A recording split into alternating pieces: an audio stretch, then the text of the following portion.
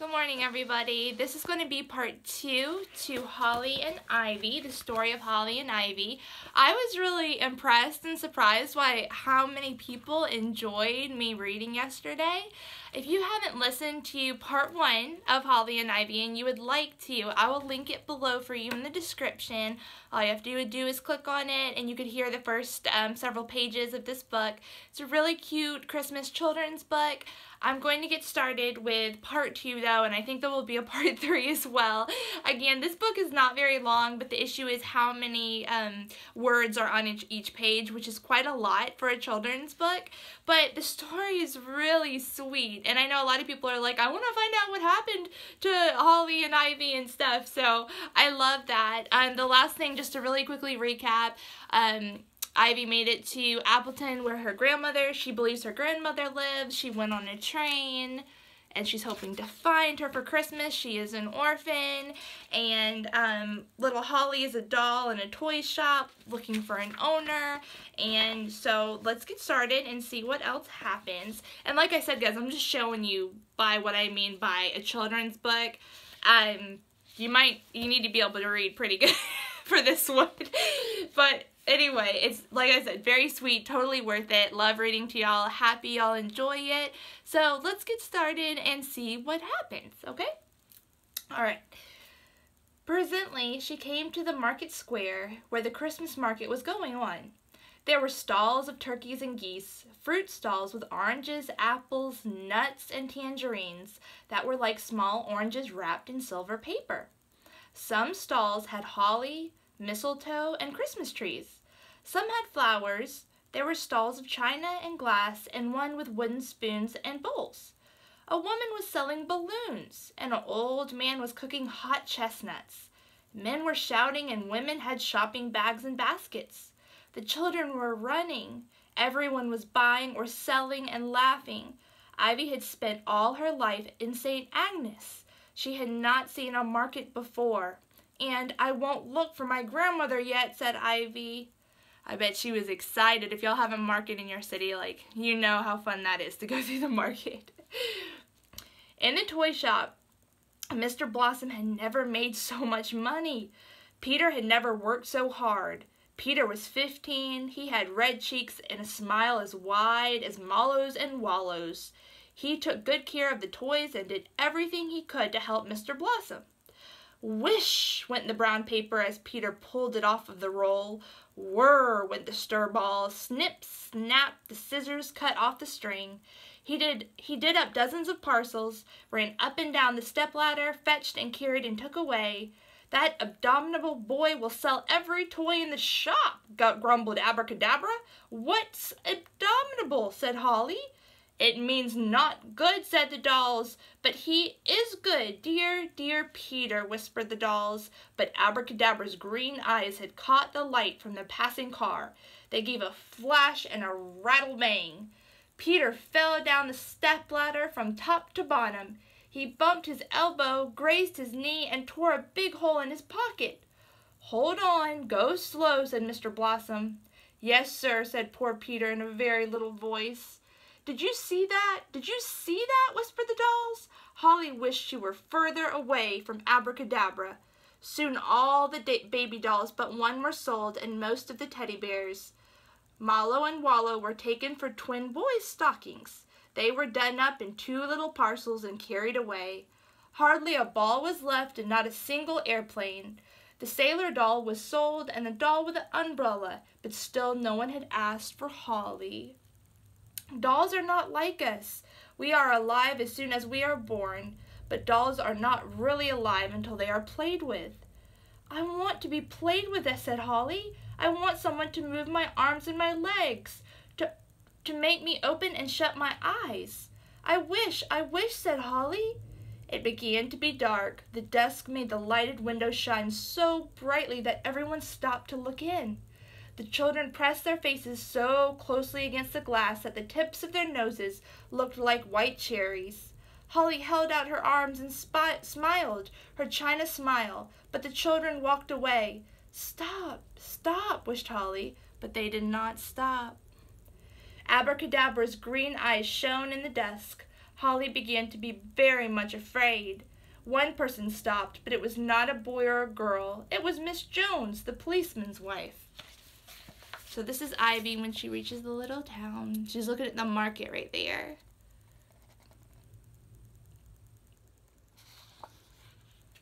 You can see all the bread in the window and the balloons.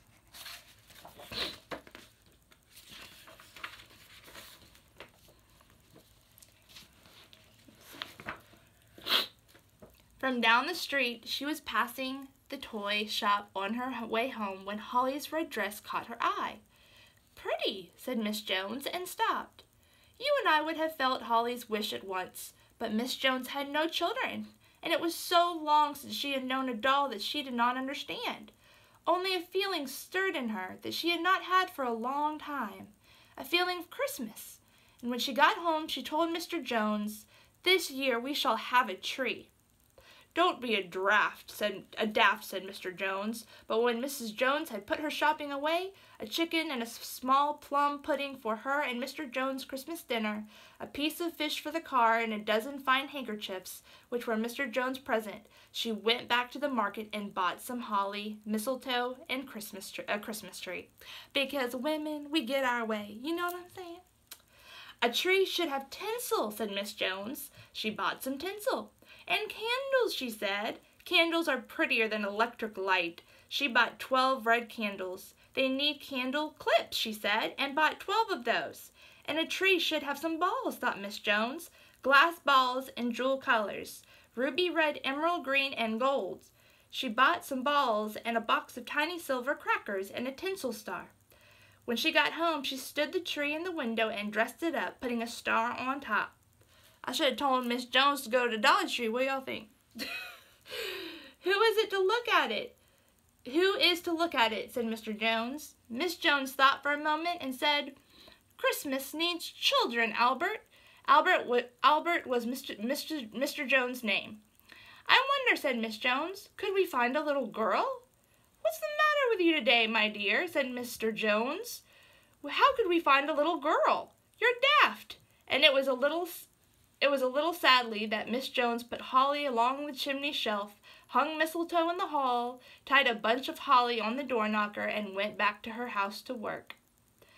Ivy was happy in the market. She walked round and round the stalls, looking for all the things. Sometimes a snowflake fell on her head, but she shook it off. Sometimes one struck on her cheek, but she put out her tongue and licked it away. She bought a bag of chestnuts from the chestnut man. They were hot in her hand, and she ate them one by one. She had a white cup of tea from a tea stall on wheels, and from a sweet stall she bought a toffee apple. When her legs grew tired, she sat down on a step and wrapped the ends of her coat round her knees. When she was cold, she started to walk again. Soon lights were lit all along the stalls. They looked like stars. The crowd grew thicker. People laughed and stamped in the snow to keep their feet warm. Ivy stamped too. The stall keeper shouted and called for people to come and buy. Ivy bought a balloon. At St. Agnes, a telegraph boy rang the bell. He had a telegram from Miss Shepherd from the infant's home. It said, "Ivy not arrived." Uh-oh, Ivy's having a good old time shopping and buying some food. So this is Mr. and Miss Jones shopping right here. And right here is Ivy drinking her caramel, whatever that is, latte. That's the man selling the peanuts, probably.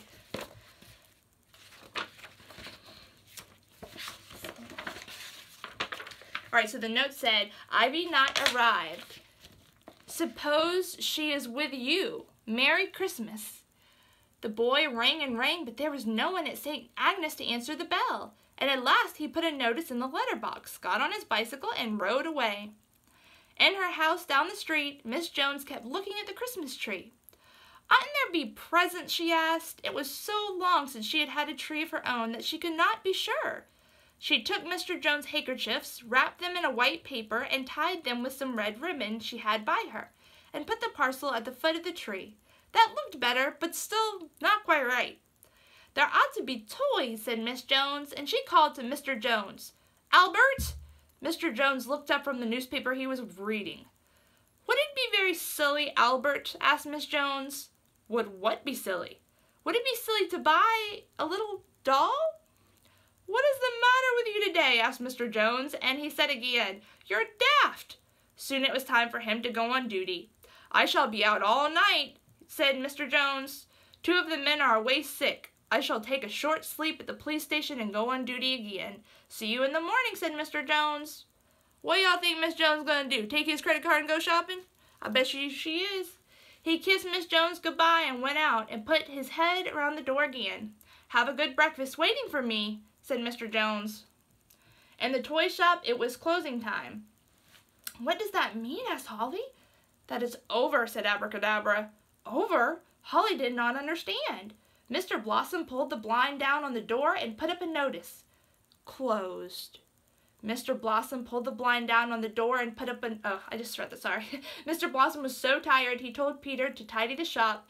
"And you can lock up. Can I trust you?" said Mr. Blossom. "Yes, sir," said Peter. "Be careful of the key," said Mr. Blossom. "Yes, sir," said Peter proudly. It was the first time Mr. Blossom had trusted him with the key. "You have been a good boy," said Mr. Blossom as he was going. "You may choose any toy you like except the expensive ones like the air guns or the electric trains." "Yes, choose yourself a toy," said Mr. Blossom. "Good night." When Mr. Blossom had gone, "A toy," said Peter, and he asked, "What does he think I am, a blooming kid?" Peter swept up the bits of paper and string and straw and put them in the rubbish bin at the back of the shop.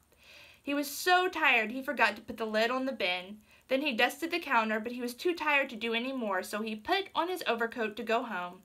He turned out the lights. It was no use lighting the window now that the shop was over. Stepped outside the door and closed and locked the door. If he had waited a moment, he would have heard a stirring, a noise, a tiny whimpering. "What about us? What about us?" said the toys. "Go home and good riddance," said Abracadabra to Peter, but the toys cried, "Don't go!" Peter heard nothing. He put the key in his jacket pocket to keep it quite safe and turned to run home. The key fell straight through the torn pocket into the snow. It did not make a sound. "Hoo-hoo!" said Abracadabra, and the snowflakes began to cover the key as Peter ran off. That is not a good situation. Let me see. See, there's the key right there. There's Peter running off. And that's the, where is that? Fine Baker. So that's the toy shop, and that's the bakery next door. See, the baker got it right. They ain't going to stay open. They going to keep their light on because they know people want some coffee and some sweets at night. Alright, let's see what's going to happen. Go read a couple more pages, and then we're going to do another continuation. We're going to figure out what happens eventually. Maybe if I hold it like this will be a little bit better. The market was over as well. The crowd had gone, the stalls were packing up. The last Christmas tree was being sold. Ivy had spent all her money, the blue balloon had burst, and her legs ached with tiredness. She shivered. Then the lights went out. There were only pools of yellow from the lampposts, with patches of darkness between.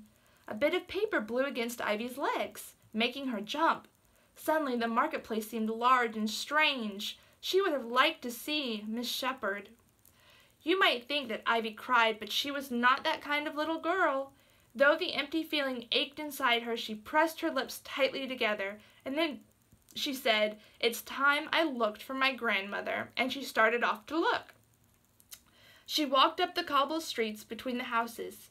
How cozy they seemed with their lighted windows. Smoke was going up from every chimney. "There are fires and beds and supper," said Ivy. Some of the houses had wreaths of holly on their front doors, paper chains and garlands in their rooms, and in almost every window was a Christmas tree. When Ivy looked in, she could see children. In one house, they were sitting around a table eating. In another, they were hanging stockings from the chimney. In some, they were doing up parcels. "But I must look for a house with a tree and no children," said Ivy. She knew there would be a tree, because my grandmother is expecting me. I love this little girl's stubbornness. That's her. And that's all the trees she's passing, the lighted windows.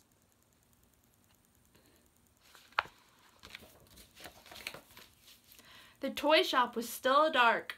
"Thank goodness," said Abracadabra. "But people can't see us," said Holly.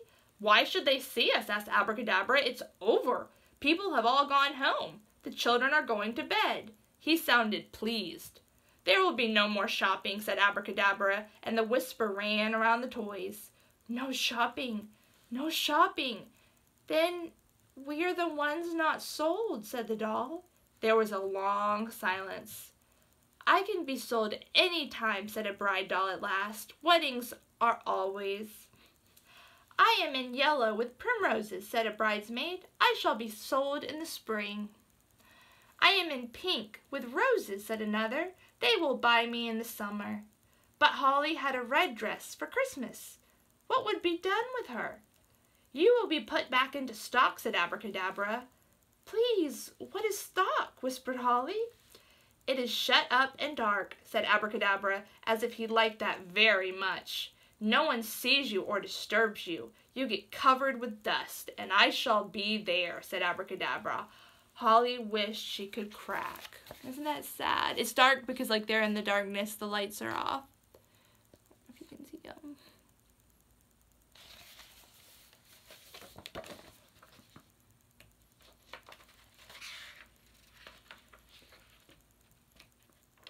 Okay, let's see. I might read 1 or 2 more pages, and then we're gonna close from there. Let me see, what time are we at? 16. Probably 1 more page. "This is my grandmother's house," said Ivy, but when she got to the house, it was not. That happened several times. "Then it's this one," she said, but it was not that one either. She began to be very cold and tired. Somebody came down the street. Even in the snow, his tread was loud. It was a big policeman. As a matter of fact, it was Mr. Jones. Ivy knew that policemen do not like when little girls wander around alone after dark. "He might send me to the home," said Ivy, and as quick as a mouse going into a hole, she whisked into a passage between the 2 shops. "Queer," said Mr. Jones. "I thought I saw something green." At the end of the passage was a shed, and Ivy whisked into it and stood behind the door. There was something odd about that shed. It was warm. Ivy did not know how an empty shed could be warm, but I shall tell you. The shed belonged to a baker and was built against the wall behind his oven. All day he had been baking bread and rolls for Christmas, and the oven was still hot. When Ivy put her hand on the wall, she had to take it away quickly, for the wall was baking hot. Soon she stopped shivering. In a corner was a pile of flour sacks. She sat down on them. A lamp in the passageway outside gave just enough light. Ivy's legs began to feel heavy and warm. Her fingers and toes seemed to uncurl and stretch in the warmth, while her eyelids seemed to curl up. She gave a great yawn. Then she took off her coat, lay down on the sacks, and spread the coat over her. In a moment she was fast asleep. The toy shop was close by the passage. It was too dark to be noticed, though Abracadabra's eyes shone like green lamps. "Shopping is over, hoo-hoo," said Abracadabra. "Over, over," mourned the toys. They did not know what it is when shopping is over that Christmas begins. Soon it was not dark, for the snow had stopped and the moon came up and lighted all the town.